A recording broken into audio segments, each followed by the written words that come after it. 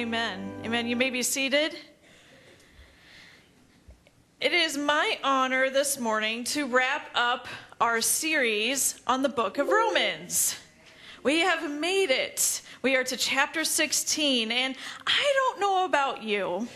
Now, maybe it's only me, and I'm willing to take responsibility for this, but I don't know about you. But maybe you've taken on a challenge to read the Bible through a year. Maybe at some point in your life you chose to read a book of the Bible and you chose the book of Romans. And maybe like me, the first time, maybe the second time, maybe the third time, you read through it, you're kind of like, oh man, this is just like for brainy people, right? Like just kind of blew your mind, and maybe you liked the challenge and you dug in and you kind of learned and you focused and you did some study and you got out commentaries and encyclopedias and you did word studies and did all that stuff to find out what everything in Romans meant. Anyone? Maybe not. I didn't the first couple times I did. And for me, it was kind of brainy, and it was intimidating. And I wasn't quite sure. I got chunks. I got little chunks. But really, I was just like, okay, just keep swimming. Just kind of like Dory, getting through it, just getting through it. Okay, Paul. Okay, Apostle Paul, I get it. It's a big deal, but I don't quite get it. But man, as I have taken the time to study prior to this series, it is a theological masterpiece. It is such a beautifully scripted and well-written exposition of the gospel, of the meaning for our faith journey. It paints this beautiful picture. And hopefully, our prayer is that as we have been journeying from the beginning of Romans till today, that your faith has grown, your understanding of the book of Romans has grown. If you've missed a Sunday, they're all recorded. You can go back and watch it and read it again and again so that you make sure you learn and your roots and your faith of understanding God's word get deeper and deeper. But the book of Romans is fantastic. Paul scripts it so well. In the beginning, he talks about sin, our brokenness, and it wasn't a result of anything that God did. It was all on us. Sin is something, the brokenness of the world, that's on us. It's something that we put on ourselves and on the world. And the world was cursed. And so it created this need for redemption, for forgiveness, for holiness. And so Paul writes in like the first half of the book of Romans about this need and what fulfilled it. And what fulfilled it was God sending his son Jesus for us. And not just for the Jewish people, but for all people. And he says through faith in Jesus and faith alone that you can be saved, that you can start experiencing this journey towards the transformation of who you are into being more like I intended you to be and being a right relationship with me. And when we accept Christ and we accept him and we live for him, we're justified. God no longer looks at us as people that are broken, sinful people. He no longer looks at us. He looks at us as justified, just as if we had never sinned. We are new creations, living a new life, a victorious life, because we are no longer bound by the chains of sin. We are no longer slaves of sin, but instead, we are children of God, serving him and loving him. And in Romans 12 is kind of like this pivotal verse. Everything before it centers on setting the scene of our need for Jesus and opening the door to Jesus for everyone. In chapter 12, Paul says, therefore, in view of everything God has done for you, sending his son to die for you and offering you the chance for his Holy Spirit to live inside of you, transforming you, in view of everything God has done for you, he says it's only reasonable. It's our only reasonable response for us to die to ourselves, to offer ourselves, all of us, as living sacrifices to him, to give up all of ourselves, to live for him, and to allow him to transform us and to renew our minds. He goes on and he explains that we are to live in love and integrity and peace, and we are to build one another up. And today, as we conclude the book of Romans, today we will learn that what I believe the book of Romans is all about is that we can live with hope. Romans is about hope in the midst of sin and brokenness in our world. And so this morning, in classic PJ, Pastor John fashion, if you brought your Bible with you, whether it be paper or on a smartphone app, it doesn't matter. As long as you have it, we have them in front of you in the pews as well. If you brought your Bible with you, we value this book right here. It is God's Word. So we want to celebrate it this morning. Just raise it loud and proud and say, I got my Bible, PK. Amen. Awesome, awesome, awesome. Turn to chapter Romans 16. We're going to be reading the final chapter of the book of Romans in a moment. And by the way, that was such a beautiful picture. You should have seen all the Bibles raised. I mean, if you're in the back there, you saw them, right? But like from here, is this a beautiful picture? And all your smiling faces holding up the Word of God. That was awesome. That was awesome. So I just have to celebrate that moment right there. Okay, but before we dive in, I got to be honest. Last week, when Pastor John was preaching, great sermon, honey. But he said something to the degree of, chapter 15 is really the conclusion of the book of Romans. You remember something like that? Apostle Paul actually ends it with a hearty amen. This is what I have to say. And I'm sitting there in the front pew going, wait a second, I got to preach next week. There's one more chapter to this thing. And so I'm like, well, great. What am I supposed to say? He's already, Romans is done. Here comes Kristia. Okay, by the way, but as I looked into this chapter, initially it was a little bit of a struggle because I thought, well, apparently Apostle Paul has said all that there needs to be said. But as I looked, I figured out this is the perfect sermon for a person like myself because I am a classic PS person. I'm a classic postscript person. Let me explain. When I was little and I had learned how to write, and then before the age of texting and phones and all this jazz, right? There was paper and pencil or pen. And I would sit in class, and I was one of those little girls, young girls that had a new crush every week. And it was like the classic love letter in class when you're not supposed to be writing little notes. And, dear so-and-so, I think you're really cute. Would you go out with me? Check yes or no. Love, Kristia. And then at the bottom, I'd be like, P.S. You're really hot. And I'd always have like the P.S. tagline to something, or I would write a letter to my cousins, or I'd write a letter to my BFF, and I would have a P.S. Sometimes I would have a P.S.S., and then the P.S.S.S., I don't know if that exists, but I probably had one of those every once in a while. But fast forward, even today, I am a classic P.S. person. In the age of texting, in the age of phones, I'm a classic PS person. What I mean by that is, John literally told me this week that whenever I leave the house to go pick up Jillian from school, or to go get groceries, or any kind of errand, if I go out for an appointment, he takes, I don't have my phone here as a visual, but he has his phone. He turns up the volume, or he makes sure he kind of has one eye on it, one eye on something else, for about 5 minutes. Why? Because even if we just ended a conversation, even if I just said goodbye, I'll be walking within 5 minutes. Oh, I got to tell him something. So I'll text him or I'll call him my PS. And so this sermon is actually perfect because this is kind of like Paul's PS. And unlike my PSs on my notes or my phone calls, some of them might be actually legitimately important.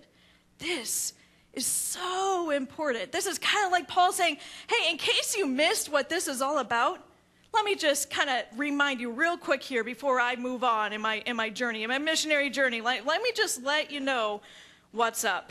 In case you missed it, I need to remind you again of what this is all about. So let's go ahead and see and unpack chapter 16 together and see what Paul has to say about living with hope and how we can live with hope today. So, Romans 16, starting in verse 1, we're going to read through verse 16. I commend to you our sister Phoebe, a deacon of the church in Centrea. I ask you to receive her in the Lord in a way worthy of his people, and to give her any help she may need from you, for she has been the benefactor of many people, including me. Excuse me.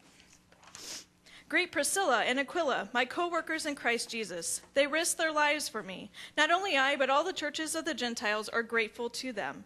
Greet also the church that meets at their house.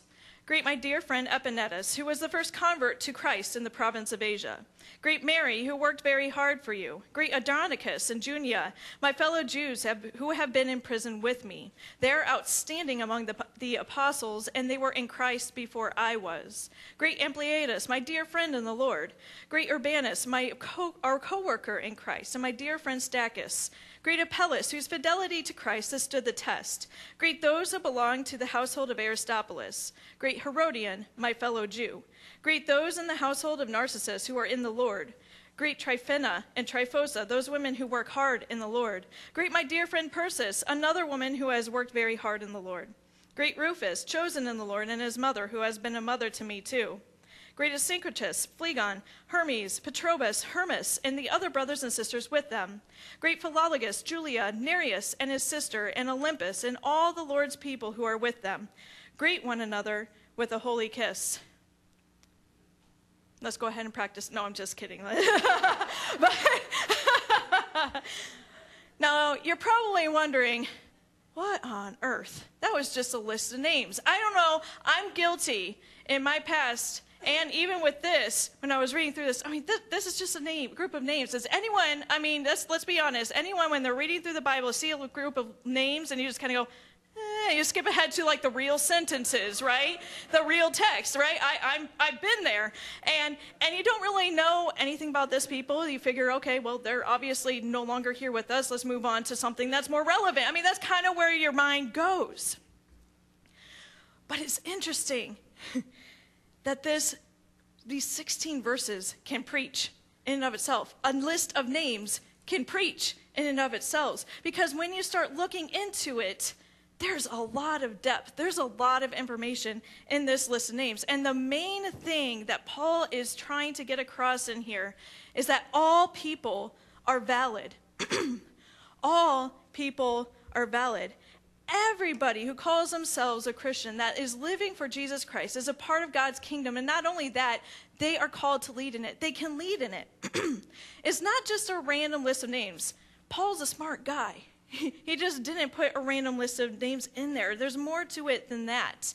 And later, when you look and you read the book of Galatians, there's this interesting verse, a great verse, in chapter 3, verse 28, that says, where Paul writes, "There is neither Jew nor Gentile, neither slave nor free, nor is there male or female, for you are all one in Christ Jesus." There's neither Jew nor Gentile, slave or free, male or female, for you are all one in Christ Jesus. All the people mentioned in the first 16 verses of Romans 16 fit the bill. They fit this verse. No one is excluded. Race cannot separate you. Your ethnicity, your background can't separate you from God's kingdom. Your gender cannot separate you from God's kingdom. Your social status cannot separate you from God's kingdom. That's one of the reasons we can live with hope, because no one is excluded. No one is off limits from knowing Jesus, from experiencing the life-transforming love of Jesus, our Savior. Some direct examples in the text, just to kind of throw this out there for you guys. Phoebe was a woman. In those days, women weren't necessarily given leadership and weren't looked up to in society. And Phoebe was a woman. Not only that, she was a deacon in the church. She was a leader in the church. And she had, he says, great influence, and she had financial resources in which she was able to bless people. She was a well-off woman of society that was a leader in the church, and she was a female. Andronicus and Junia, later on, they're described as a team. And likely they were a husband and wife team, and they were both called apostles. Another interesting thing is that Andronicus is actually derived, when you look at the names and you do a name study, Andronicus is a Jewish name, whereas Junia is actually a Latin Roman citizen name. So we have two backgrounds, two races, two ethnicities that are joined together as potentially a husband and wife team, and they're leaders. They're called apostles in the church. We also look, there's several names in there, the household of Aristobulus, Herodian, and many others. When you look at the name studies, you find out they're actually slave names. Now, the historians don't know if they were slaves at this time or if they were freed men at this time, but at one point or another, they were considered slaves. No one is off limits from God. And each one of these people, he says, greet one another. Welcome one another. No matter what the background, no matter where you've come from, respect one another. Greet one another with a holy kiss. And that everyone has a role. Everyone can have a role to play in the body of God. It's just so beautiful, this picture, the body of Christ that is painted within this. What does that mean for us today? What does that mean for me? How can I live with hope? That means no matter where you've come from, no matter what ethnicity, no matter what sins of the fathers or hereditary things have followed through the past, or where you are at in society, whether you have a blue-collar job, a white-collar job, whether you got a college degree or you didn't, whether you graduated high school or you didn't, whether you are a female or a male, it doesn't matter this morning. No matter what you've done in your past, no matter what you're doing now, nothing. God says you are welcome. You can come into a relationship with me. You could be a part of my kingdom, and you matter. I have a purpose for you. No matter where you've come from, I love you. I cherish you. I value you, and I have a place for you in my kingdom. And that is one of the reasons we can live with hope, Paul says.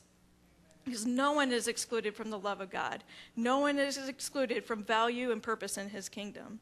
Continuing on in Romans 16, verses 17 through 19, Paul writes, I urge you, brothers and sisters, to watch out for those who cause divisions and put obstacles in your way that are contrary to the teaching that you have learned. Keep away from them. For such people are not serving our Lord Christ, but their own appetites. By smooth talk and flattery, they deceive the minds of naive people.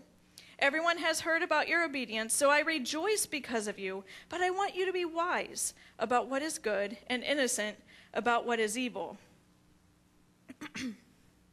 Paul's saying here that we need to keep the unity. We can live with hope if we keep the unity within the body of Christ. He says there's going to be some crazy teachings that come. Like there's going to be some people that are trying to divide you, and these teachers are going to try and divide you and get you off of the truth of the gospel. And there's going to be these divisions and maybe discourse among you, and they're going to try and sway you and to try and divide the body of Christ. And he says, stay unified together. This is how we can have hope. Together is key. Being together, not letting any teachings or anything come across your path that will divide you. I think today there are still teachings out there that seek to divide. And it may not look like arguments or extreme divisions within the church, but what I think right now we're experiencing is a division by absence. Because one of the teachings that is out there is that you don't need to be in this place. You don't need to meet with this group of people in order to live out your faith, to have a relationship with God. You can stay at home and watch a TV preacher, and that's good enough. You can stay home and read your Bible once a week, and that's good enough. You can go to a mountain retreat or go fishing, and that's your church, right? There's these songs that's like, that's my church, whatever that is, that's my church. Well, you know what? God says he wants this to be the church. There is a group of people that he sent his son to die for. And that is the bride of Christ. That is the church. And we need to stay committed. And that is a divisive teaching that by saying, hey, you can go at it alone, then we kind of make up excuses. And all of a sudden, we trickle out. We fade out. And we have to be careful because those teachings prey on, he says, naive minds. Naive minds. We can't have shallow faith. We can't have shallow faith. We can't just punch our ticket, say, okay, I said a prayer and I'm headed to heaven. Hallelujah, amen. I'm going to go on and live in my life and do my own thing. No. He wants us to grow and to sharpen one another and to grow roots in our faith. He doesn't want us to have naive minds. And one of the ways we do that is by meeting here in this place, staying committed to one another in the faith and being bold and staying true to the gospel. One of the things that's been really awesome to hear recently from our church has been a couple of like rogue groups that have started up. They come to Sunday morning and they say, you know what, this is good, but I need more iron sharpening iron kind of action. I need to grow more in my faith. And they've found maybe a person or two to kind of help them in their journey, to not have naive minds, but to develop the root system that goes deep in the faith. And I asked Sam or Honey to come forward and kind of share about just his journey in that and what has happened. We have been rejoicing in this, have thought it was awesome that some of you, we didn't ask for this. We didn't give you any, we gave blessing. Come on, Sam, you're fine. We didn't say, you have to get permission from us first. This is something that God is moving in the hearts of his people. So, got red mic.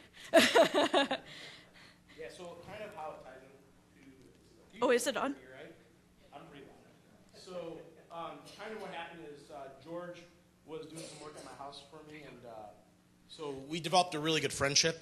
And through that friendship, we decided, hey, George kind of approached me, kind of, I wouldn't say mentorship, but kind of as a friend. We both, as we were talking and developing the friendship, both decided, hey, we need more than this. We need to be, we need someone to hold each other accountable. We were both sharing that. And so something that spurred up through George's leadership was, hey, let's meet, and let's hold each other accountable. Let's be vulnerable with one another. These are things that I'm struggling with. You've shared some things that you're struggling with. Let's hold each other accountable. And I think it's important and kind of deals with what Kristia is talking about today and what the Lord's sharing. And if you look at what this, she called me a week ago and said, hey, read the scripture, kind of share what you feel. When you read it and you see all these names, he's talking about how they came before him, how some of them came after him. And he's bringing all these names and how they're important to his ministry and how important they were to each other's ministry, to hold each other accountable. And he urges us and urges that community of believers to be vulnerable with one another, to be authentic with one another, and just to be there for one another. And by doing so, we can protect ourselves from, just maybe not even people that creep into the church that try to harm us, but from ourselves. I found in my life I tend to look at things and say, oh, well, that's okay. Well, yeah, maybe it's okay, but the aftermath of it is not okay. The things that start happening behind that or through that is not okay. And so it protects us as with George and I when we meet every other Thursday. Sometimes, we have to even bring ourselves back. It's been a couple of weeks where we have to say, George will call me and say, hey, we haven't met. We need to get together. And it's not even something that's maybe important in the grand scheme of things like, oh, I'm struggling with this. It's more of, we just need to meet with one another to keep ourselves sharp, to make sure that we're in the Word, or to make sure that I'm not overeating, or I'm not doing this, or I'm not doing that, or So it's very important, and I think it kind of ties into what Kristia is saying. So. Yeah. Amen. Thank you so much for sharing, Sam. And so, in case you were looking for permission, and I don't know why I'm using this, I'm going to go ahead and put it in the mic stand.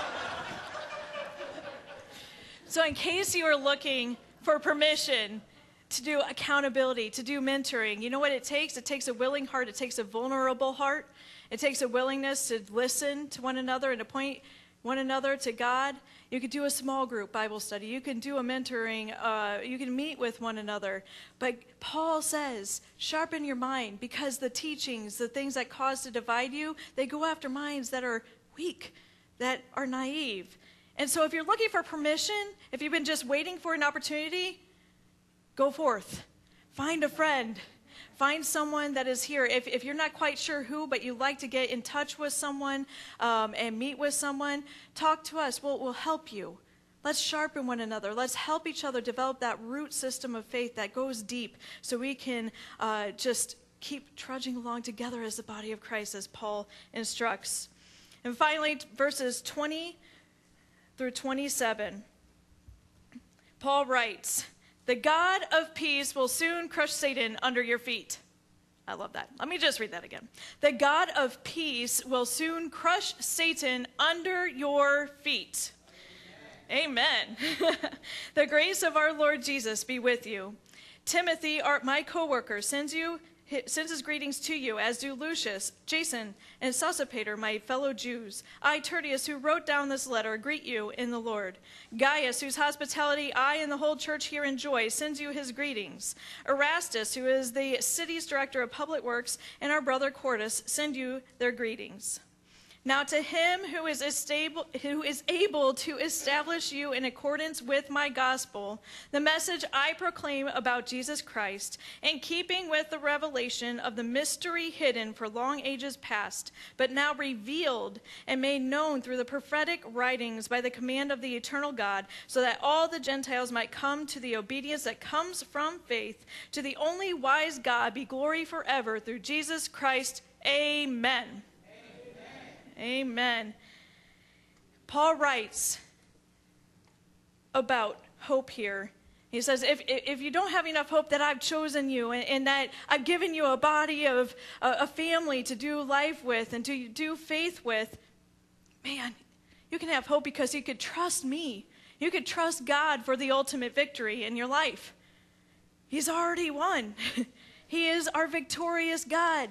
The God of peace will soon crush Satan under your feet. The God who is able to establish you in accordance with the gospel of what has been written in the book of Romans. The God who is able to transform your life and to create a holy creature out of you and to make you more like him and to be able to walk with you in relationship with him now. He's doing it.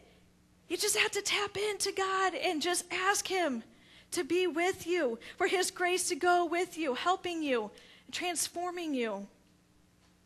There was once a psychology experiment done years ago using lab rats. And I'm sorry if you love rats or animals. It kind of has a morbid part and then a kind of happier part. But for the sake of explaining what happened, I have to tell you the whole story. So there were two groups of lab rats. The first group, Group A, were put in a tub of water with no land or surface in sight. And they wanted to see how long they would swim for. So they put these lab rats in the tub of water. And they swam and they swam and they swam and they swam. And after an hour, they all died. The end. Okay, so then they had a group over here, Group B. They had the lab rats. They put them in the same tub of water. And they wanted to see how long this group of rats would survive swimming.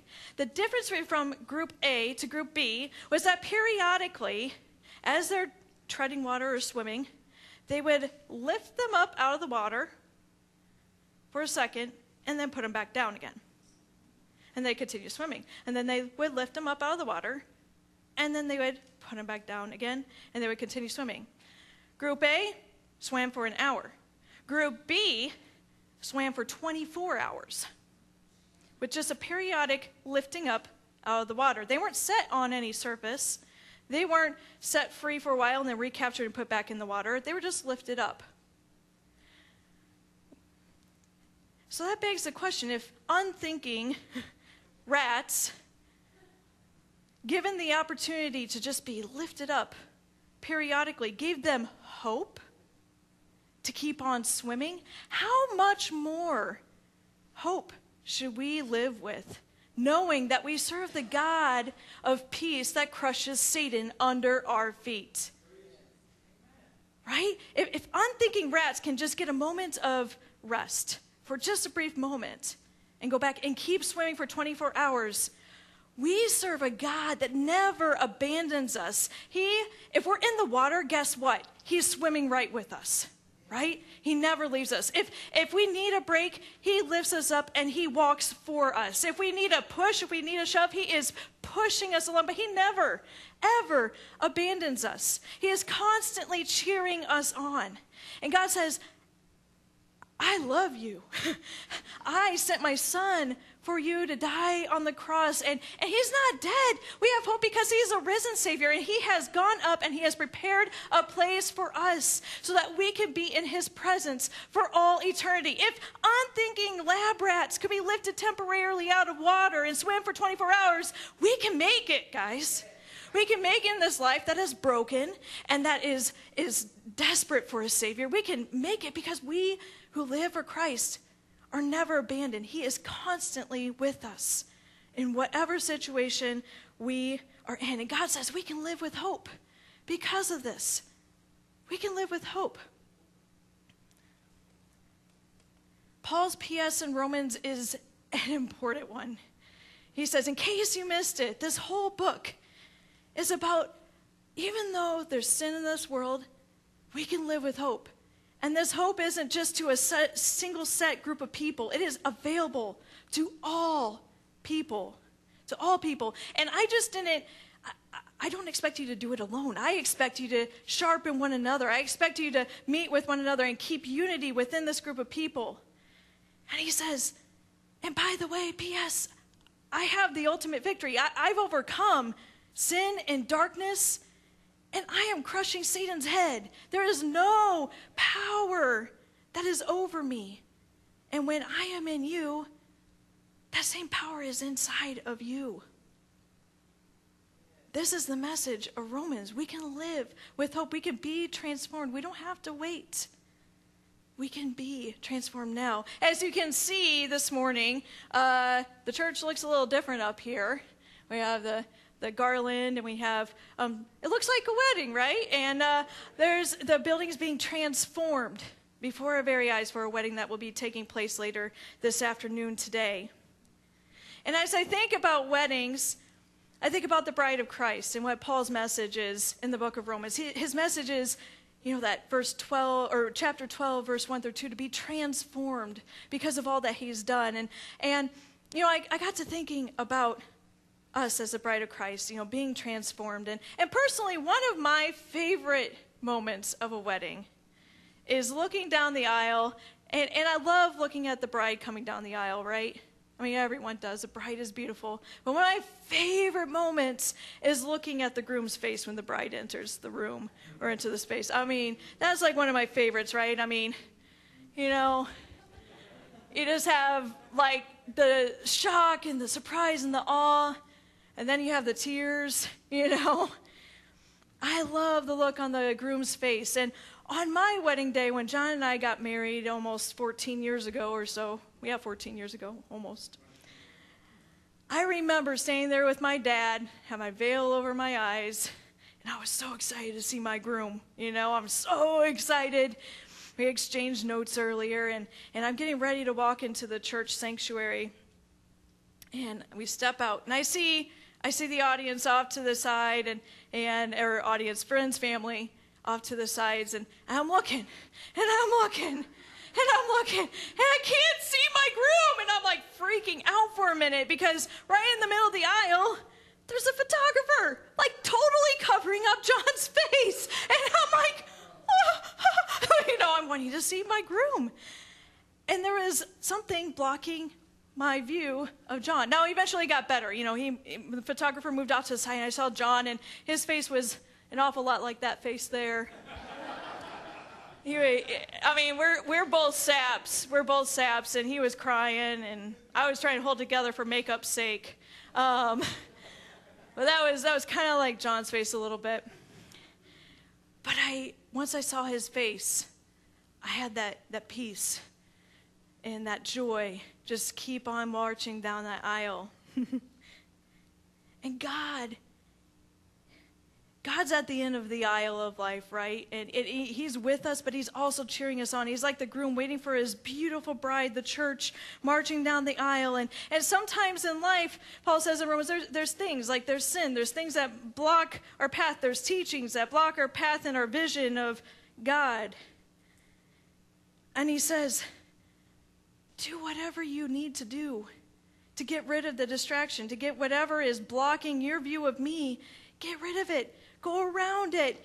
Cast it aside. Do whatever you need to do because this is me. I'm like, yeah, you got it. You can come. I love you. You're beautiful. You mean so much to me. I sent my son to die for you. You can do this. I am with you. Every step of the way, every step you make towards that aisle, I am cheering you on. I am calling you forward. You can do this. I want to spend eternity with you. Not just a lifetime, but an eternity with you. And you fill my life with joy. And I want you to have the full understanding of who I am and what the power that I hold can do in your life to transform you, to transform the bride of Christ, to stay strong, to keep marching forward, to keep on swimming and running and jumping and leaping and being carried, whatever it takes. you're going to make it down the aisle, and I want to see you. And I want to be joined with you for all eternity because I've prepared this wonderful place for you for all eternity where you get to be in my presence, where from the very beginning, how I created and intended life to be in right relationship with me, you can be in that presence with me for all eternity in that right relationship as I had intended. That's the message of Romans. That's a message of hope that we have for those that follow Christ. If you're here this morning and you don't quite know what that's like, but man, that sounds good to you, and something's speaking to your heart, and you realize that, man, how I'm living, what I'm living for is myself. Maybe it's for things of this world, and this is not working out. I'm just still feeling empty. I'm still feeling incomplete. I keep trying different things. Nothing's panning out for me. I can tell you, I've been there. And nothing is like serving Jesus Christ. Nothing is like living for him and being transformed. No other fun out there compares to the fun I have as being a Christian and as a follower of Jesus. And he has a purpose and a calling for you. He calls you to lead in his church, and no one is excluded this morning from being a part of the bride of Christ. Amen? Amen. Let's go ahead and pray. Heavenly Father, we thank you so much that we can live with hope, that you just didn't see our brokenness and our separation and our desire to serve ourselves and just abandon us and just say, well, okay, I guess that didn't work, and walk away. But God, instead you decided to pursue us and continue to pursue us and love us and chase us down and renew your covenants with us, and then eventually to send your son to die on a cross and open up the opportunity for all to enter into a relationship with you, to be forgiven, to be justified, to be transformed, to become holy. God, we thank you for your Holy Spirit that lives inside of us, that helps us to survive. God, we thank you that you never abandon us, that we can live with hope no matter what we are going through in life. You are there. You never abandon us, and we have that hope of eternity spent with you, God, as you had originally intended and created our relationship to be like with you, God. And we just thank you today. We love you today. We thank you for the book of Romans. We thank you for your word that you gave to Apostle Paul in this beautiful, beautifully scripted letter where we can look and say, God loves us. He pursues us, and he gives us hope. God, we thank you for your love. We thank you for being with us this morning, and we just pray that you would go with us as we leave this place today. In Jesus' name we pray. Amen. Amen. This morning, just want to extend an invitation to a wedding celebration on behalf of the Perkins family. Their daughter Emily will be getting married at 3 p.m. today. They wanted to make sure to invite their church family out to that. So if you don't have any plans, they'd love to have your presence here celebrating a marriage with them. And we just want to extend the opportunity as we dismiss today. As always, we love for you to be able to stay, chat, fellowship, have a cup of coffee, pray with one another, laugh with one another. Iron sharpens iron, maybe helping one another grow this morning. Thank you so much for joining us. God bless. Have a wonderful rest of your week.